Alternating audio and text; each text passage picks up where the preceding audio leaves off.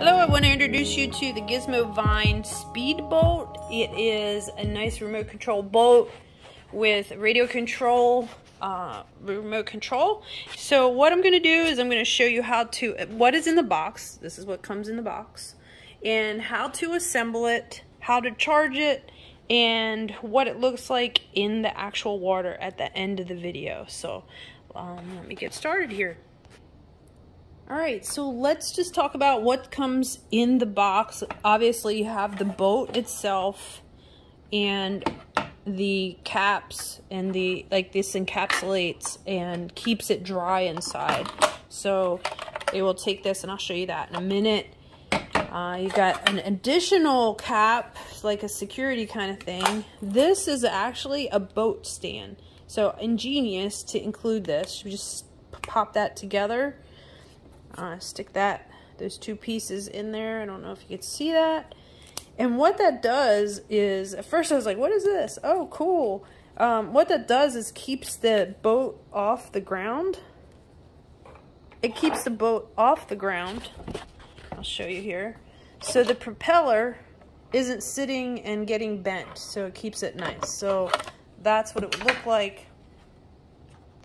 I'll give you a better view here. That's what it looks like, and it keeps that propeller off the ground, and it's a nice little display thing to keep the boat safe. Alright, so let's talk about how to get this thing started. Now don't forget, at the end I'll show you what it looks like running in the water. So what you have here is the battery, and what's really cool is it comes with an extra battery. So if you're out and about and you're actually using it somewhere not close to home, you can have a backup battery. So how do you charge the battery? I'm going to put this back in the display so the propeller's not on the ground.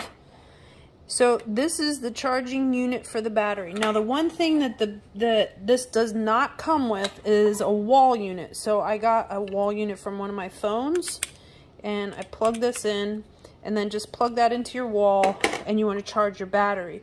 So to charge your battery, you're going to hook the 3 probes into the 3 holes, the male and female, and snap it in.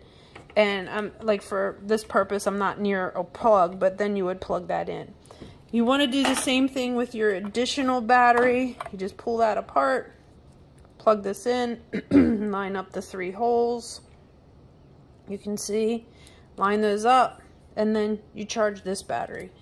Now, in order to give the unit power, you've got to connect the yellow, okay? But while you're charging, I would unconnect it anytime. So you connect that in, it gives it power.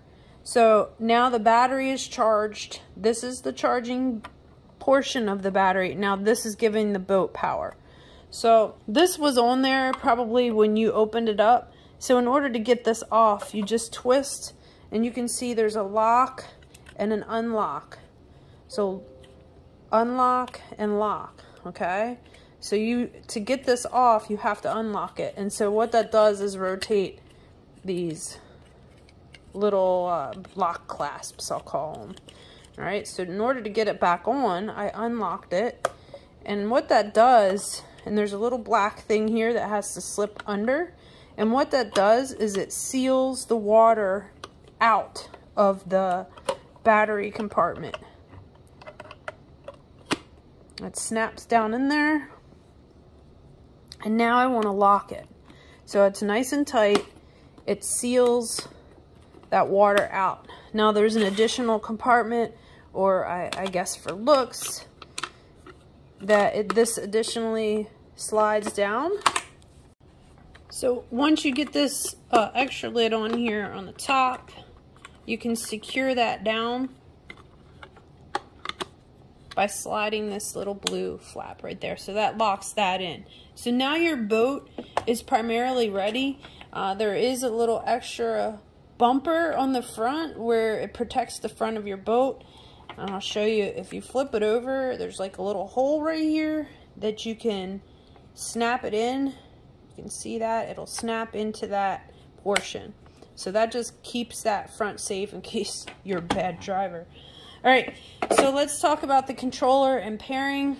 This is your controller. Pay attention to what this little sign says, it says tips for pairing the controller. The boat must first be in the water, so make sure you put it in the water. I think there's a sensor on the boat that knows, yeah, look right here. It knows it's in the water, so it like activates and connects with the controller. So, in order to turn the controller and the boat and get them connected, put the boat in the water, and then you're going to turn your power on. This is your power button.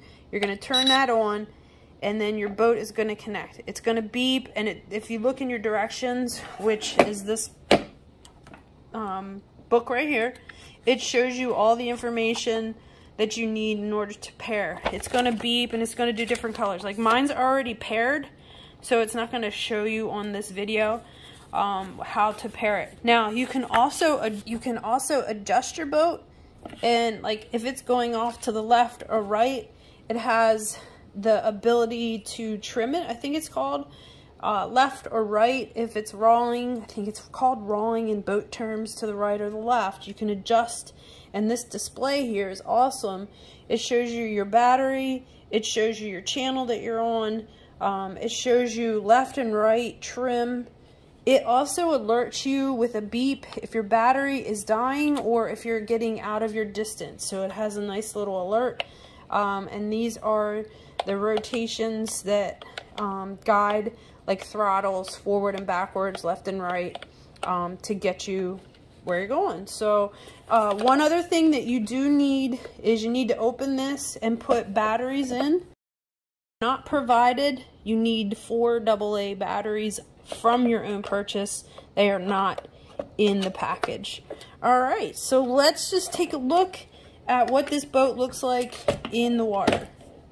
Oh, and one thing I forgot to mention, which is an ingenious thing, I've never seen this in any other thing that I've received, is it comes with a little package of maintenance tools to take care of the engine and repair. So there's a propeller, some oil, a little wrench, and another little, I honestly don't know where this goes yet, but it's probably to repair something that actually might go wrong, which is fantastic.